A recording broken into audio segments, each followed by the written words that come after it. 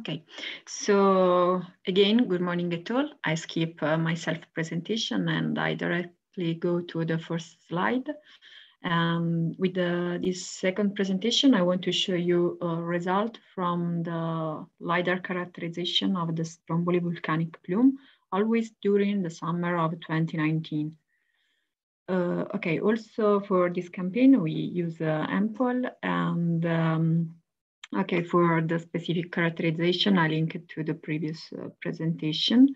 And we done this campaign after the huge eruption of the Stromboli in summer 2019. But luckily, during the campaign, the Stromboli activity was labeled as a normal explosive activity from the INGV report. And a little increase in frequency of the degassing activity. I want to highlight that this is the first LiDAR measurement on the Stromboli for the optical and geometrical classification of the volcanic plume. And also in this case, as you can see from the picture, we do measurement in zenith and in a scanning mode, but unfortunately, due to technical reasons, only daytime data are available for this campaign. Okay, I want to show you a part of this acquisition, and data are from the 18th of September, and it was the last part of the day campaign, and in this acquisition, we take data with an angle of 50 degrees, and I think that is very interesting because we note two layers. One is higher and start around 1 kilometer, and a second one lower in the atmosphere, below 1 kilometer, that is very fast.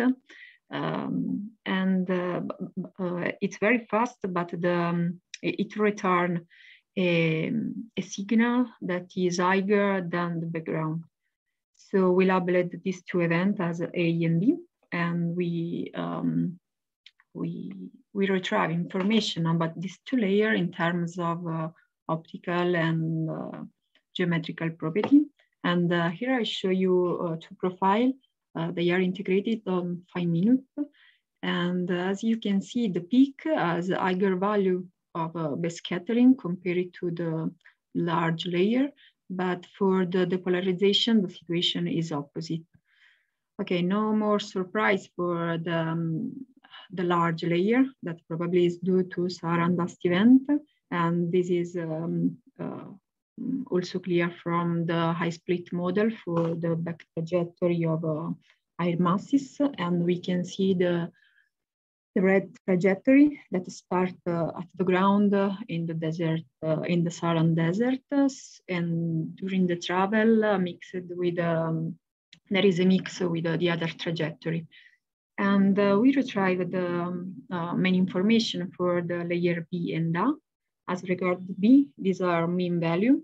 And also these values are in good agreement with the hypothesis of desert dust, Saharan desert dust. But as regard the A event, these are peak value. And we are some trouble because the color index is quite low.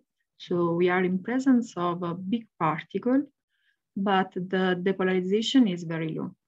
And during the investigation, I check also the INGV camera because we took some picture during the campaign. And we are quite sure, that we collect data about this small explosion of the volcano.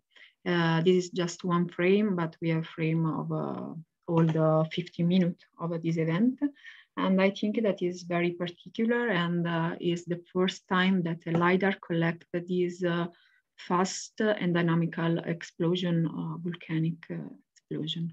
And also from the 1 minute integration of the Lidar data, we are able to track the completely dynamic of this event.